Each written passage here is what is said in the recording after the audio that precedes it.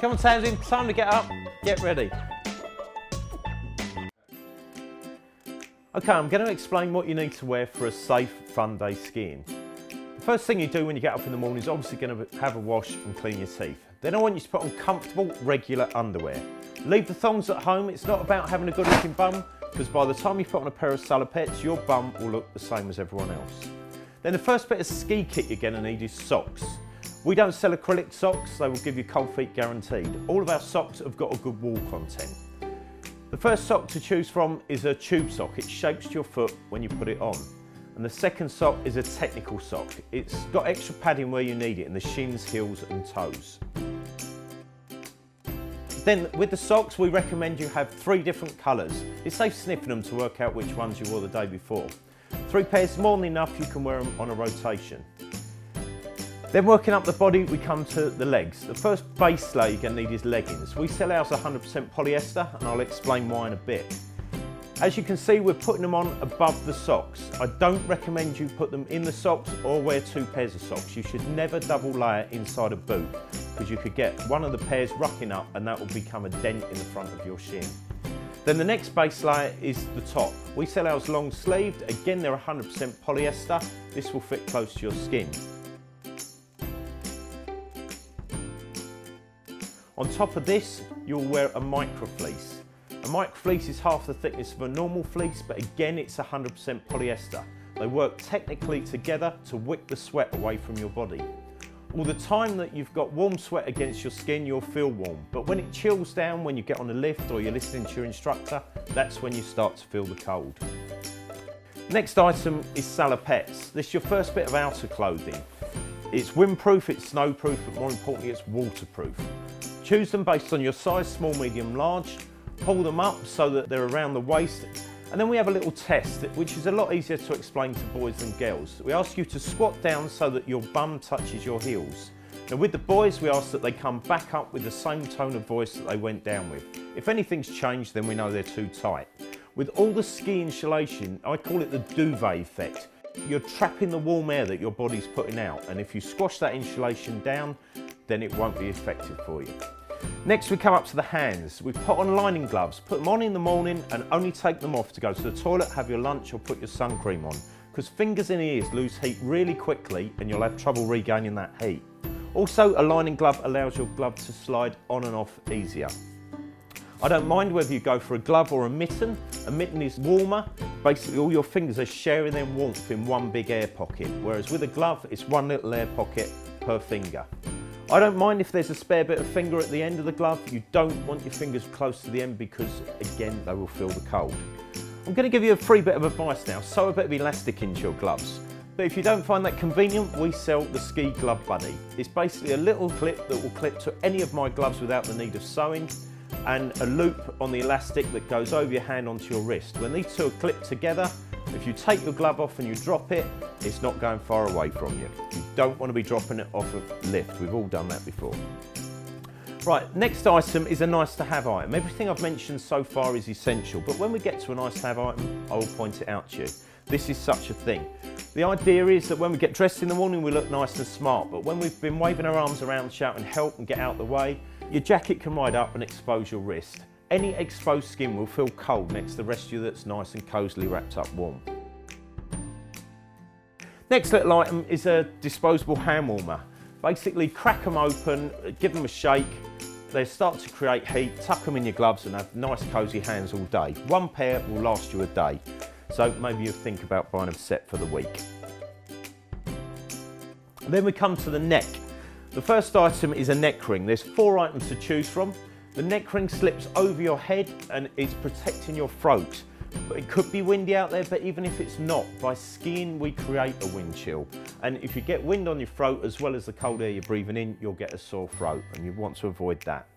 The second option is a neddy. It's a bandana type material that will again fit over your head, but I personally prefer to sell this as a helmet liner because it needs to flatten your hair down so that your helmet can fit snug to your head. It also helps stop the helmet slipping at all.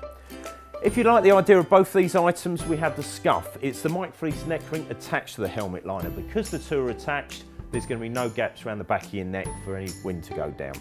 The fourth option is the balaclava. It only comes in black because we call it the Ninja Balaclava. Very popular item, still protecting your throat, and it's acting as a helmet liner as well.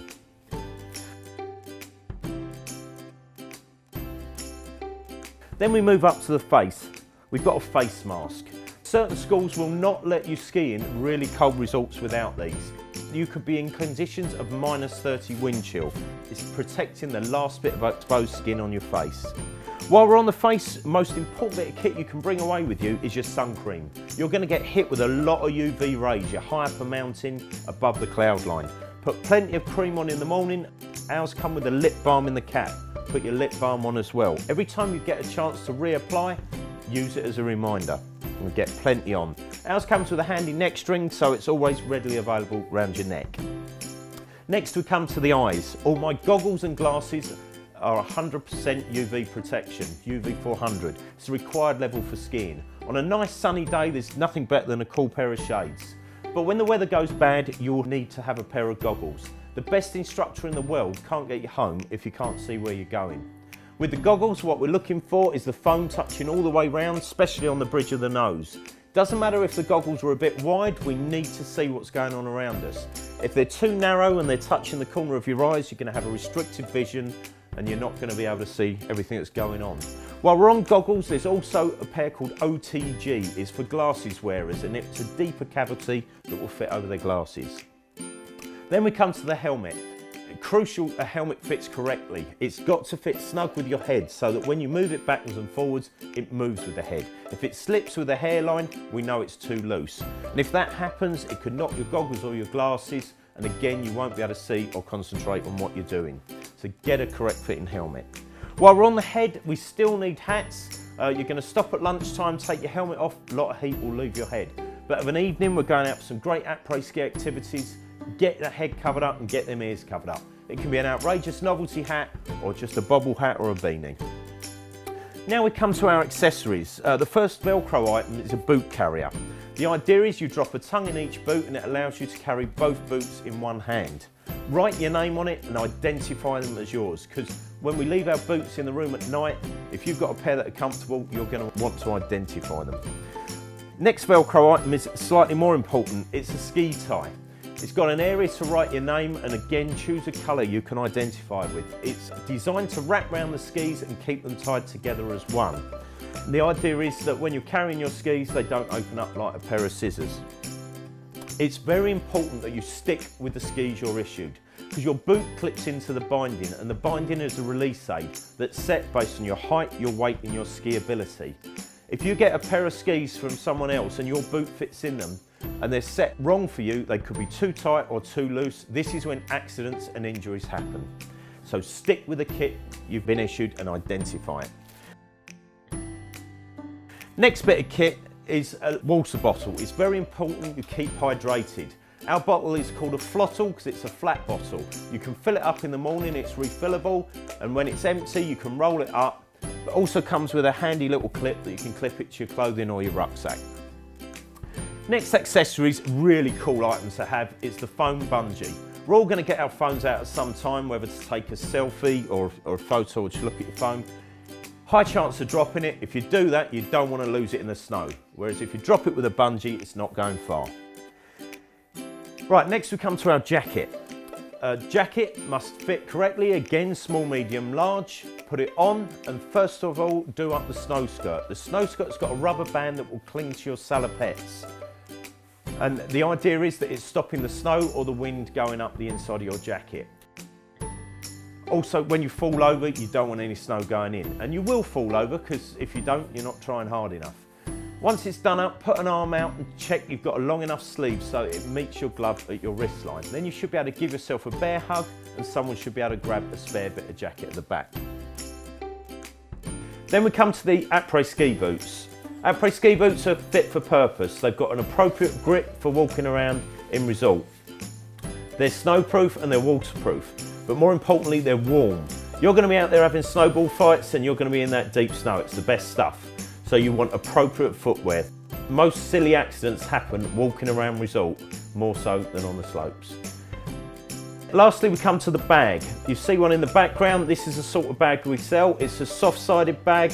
It comes with wheels because I can guarantee no one's going to help you carry your kit. This is a 90-litre bag and it's more than enough room in here for 1 week skiing.